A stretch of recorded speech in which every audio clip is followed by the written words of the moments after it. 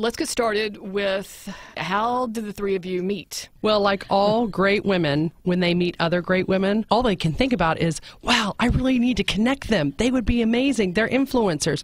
They're women that really make change and a difference. I, Stacey, when I met Sweet Debbie, said, oh my gosh, I love her. She's amazing. She's a doer. I'm ecstatic to do something with her. And then when we got to talking, my sweet husband said, you know, you girls have got a great plan, and it's all here, and now it's on paper. You really need to take it to someone else. So, Debbie, I'll let you take it from there. So, Stacey and I spent a lot of time going through, and we came up with the name Women's Leadership Live because she has 2 daughters. I have a daughter and 5 granddaughters. Obviously, it's about empowering women. We want to make a difference for young women. So, Stacey says, okay, great. I've got this friend that I know. Let's go take our business plan to her. Let's see what she thinks. She's got a huge pedigree of success behind her. Let's go to see her. I said, great. Who is it? And she says, Linda McMahon. I said, the Linda McMahon? And she said, yes. I said, oh, goodness. You're intimidated. I'm going to be up front, right? Stacey makes the appointment. We go up to see her. She's gracious enough to give us her time. So we go in to see Linda McMahon. I'm going to turn it to Linda.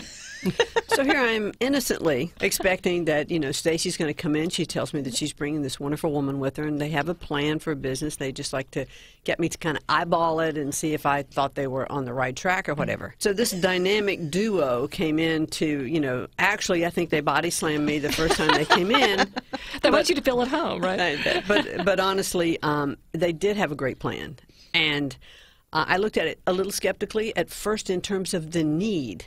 Not that it wasn't a great business plan, but just in terms of the need and what the market was, you know, et cetera. And the more we talked, I said, you know, not only do I think this is great, but I want in. Mm-hmm. So more than just kind of advising, they allowed me to opt in, and I joined the company, and it was great. You guys have said that you felt the need for women was to have people to connect with, because women sometimes have a confidence problem, and when they have people around them like them, they can excel in that area. What advice do you wish someone would have shared with you years ago? Because you didn't have this years ago when you were starting out. Yeah, it was a real challenge, having access to women that had been there, done that. I think as business owners, our dream was to network with influential leaders, corporate executives, investors, advisors. But you're so busy running the day-to-day, you can't get out of your own way to even know how to meet or network with those people. So with Women's Leadership Live, we wanted to bring a platform together with live conferences that has also an extension of a mentoring program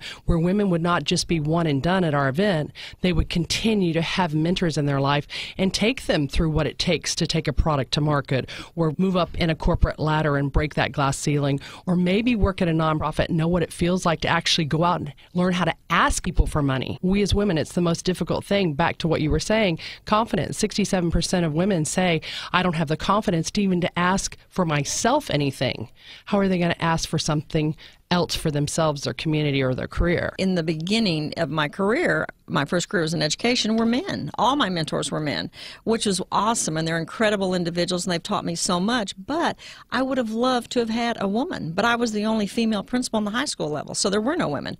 So we need to create opportunities for women to come together to meet other successful women, because they know we're all unique, and women have unique struggles. We try to balance and juggle and maintain everything, and so as a woman, we understand that. So having other women, and that was what was important to us at our conference, to have women who are very successful.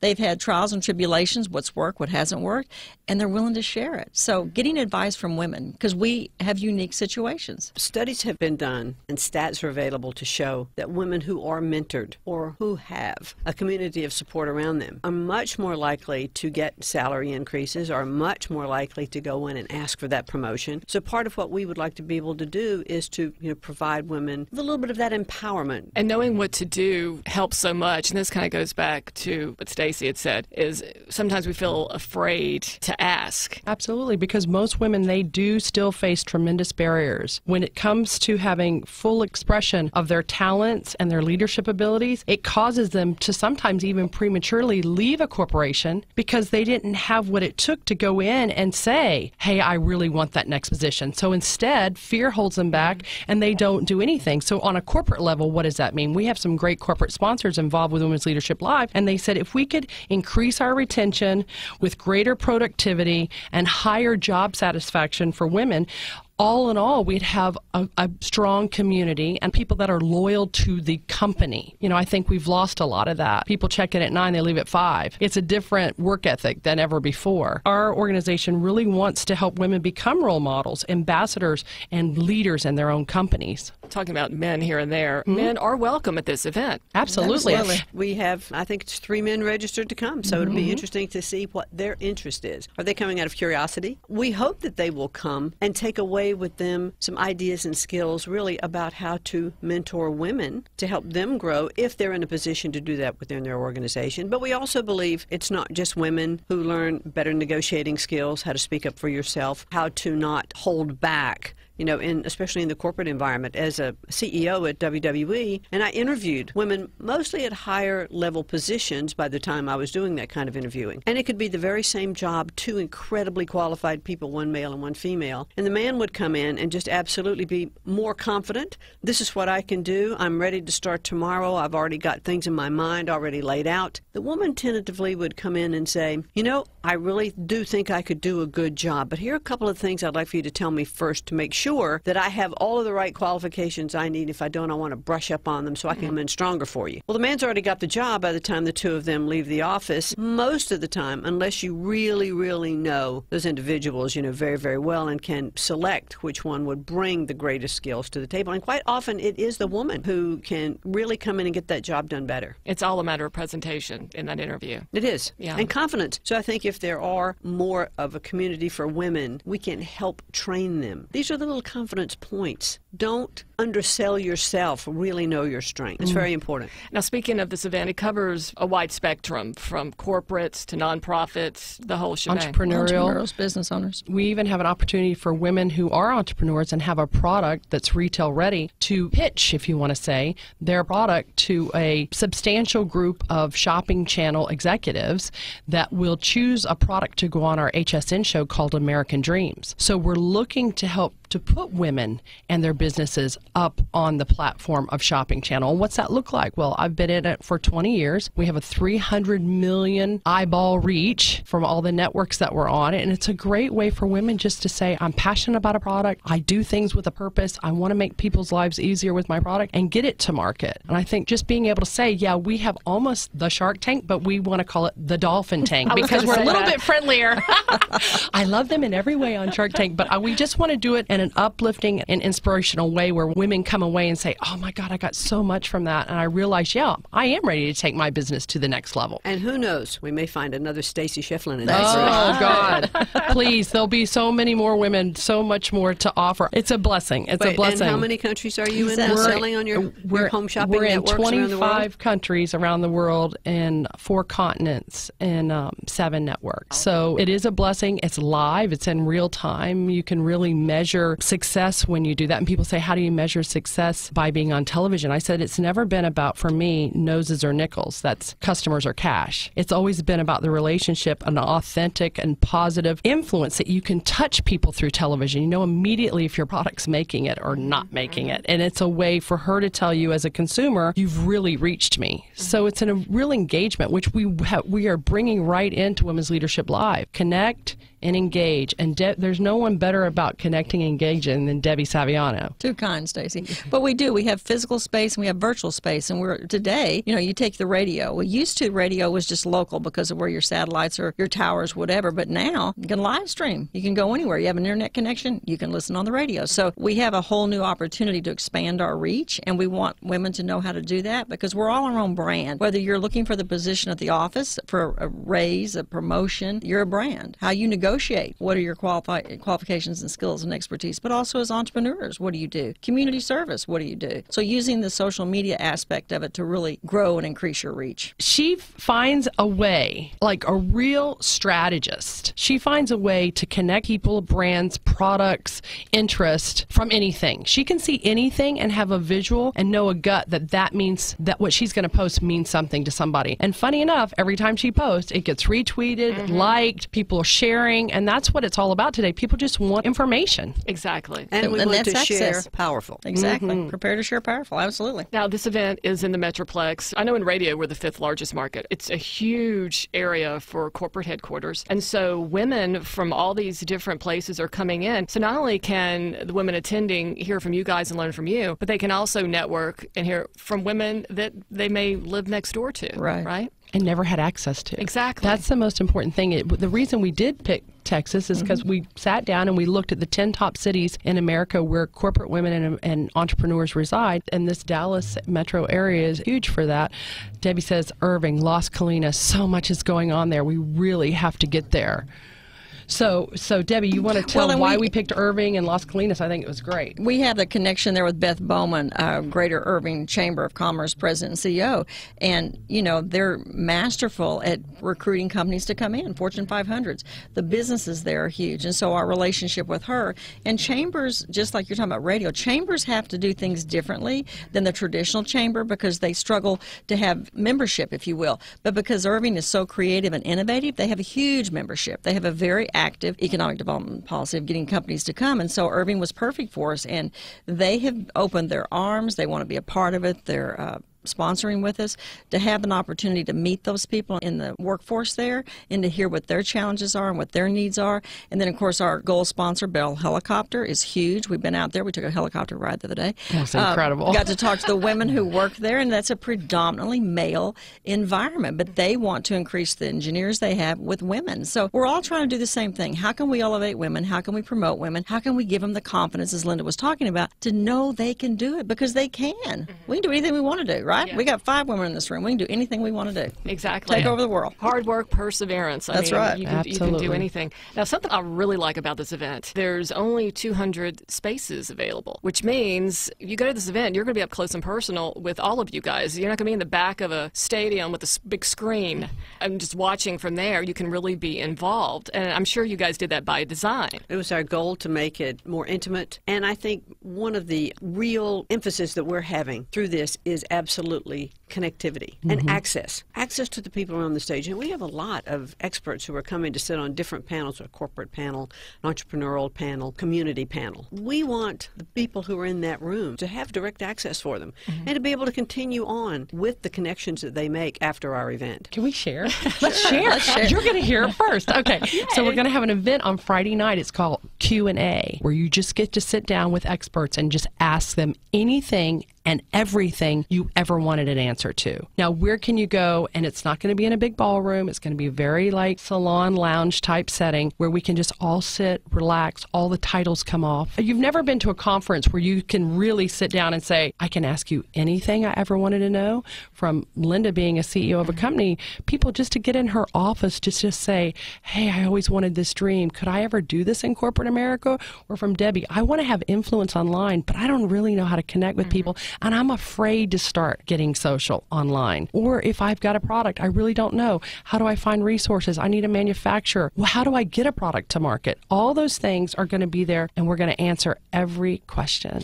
And also, we're not doing traditional keynotes. So it's not like traditional where you go and someone stands at the podium and they give out information. We should talk about our opening. Oh my gosh, Linda, we should talk about that because the format of that is unique as well. It's an opening keynote panel, if you will. 2 panelists, one of whom I know very well, Stephanie McMahon, who is the Chief Branding Officer for World Wrestling Entertainment, and Charlotte Jones-Anderson, of course, well known in the Dallas area, who is the EVP, Chief Brand Officer for Dallas Cowboys. Both of these dynamic women are going to talk about what their role is. How is it operating really in a man's world? Because clearly they are very heavily in a male-dominated environment. What it's like to work under 2 iconic fathers. Some of the challenges of that. And I just think they are going to be dynamic. I know them both well, and I think what they bring to the table to talk to the women in the audience about will be probably very eye-opening for a lot of their comments they have to make. So I'm excited about having the privilege to be the moderator of that panel. I think they're just going to be incredibly dynamic. What is your daughter? What have you heard her say about you, about your influence? Did she decide to go into the family business more from what she learned from you or from her father, or a mixture of both? I think that Stephanie, from the very beginning when I could ever hear her talk about wanting to do something in her life, youth. It was to be part of World Wrestling Entertainment. I suspect that certainly came more from her father and the entertaining and the performing aspect of it, because she really, really loves to perform. But she's also an incredibly smart young woman. But Steph has said, that on the corporate side, the business side, she heard me talk about that more. Things like the board of directors meetings and those sorts of things that she